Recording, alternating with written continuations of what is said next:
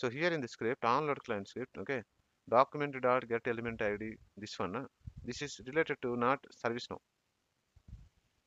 Is this ServiceNow methods or script? Gform, guser, those kind of script. The last two, document dot get element ID of header attachment something. Is that related to client script? No, No. No. no, sir. It is something about maybe HTML, correct?